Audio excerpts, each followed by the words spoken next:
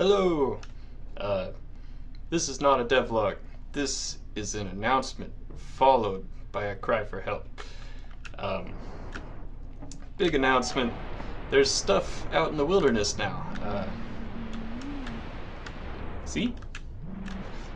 Thanks to OpenAI's Shapey, which is a generative AI 3D model, I was able to generate, well, pretty much infinite, but so far I've added about 40 structures to the wilderness, and they're all really cool, and they all look like this. I'll make a video on that later, because that is not the most exciting part about this update.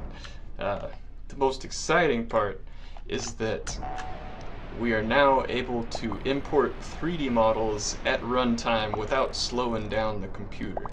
This means that all of the resources in the game, currently just these structures, but later all of the 3D models will be stored in a accessible folder named Stuff, and it will be possible for you guys to edit those models and add your own.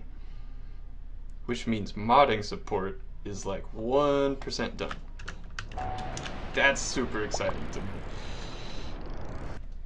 Now for the cry for help.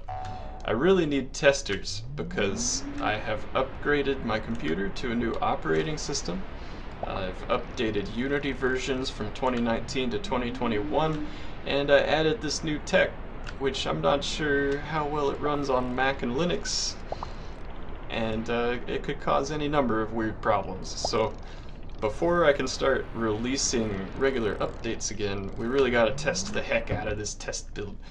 So, if you're interested in helping, there will be a link in the description to Juice Galaxy test version, and just go to that page. You might have to enter the password in the description too.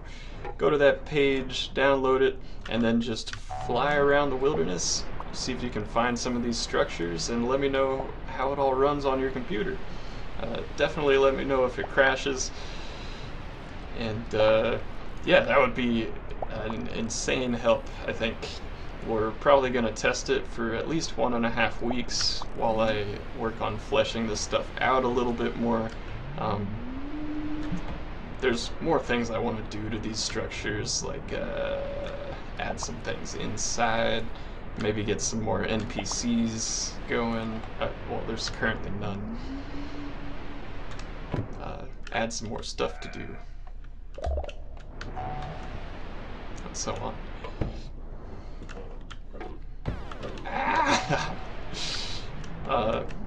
That's it though.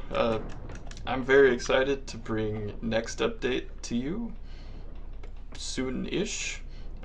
Modding support has been on the bucket list for 2 years at least, or more, and yeah, I'm so stoked. I'll see you guys next time. Thanks in advance for your help testing. Goodbye.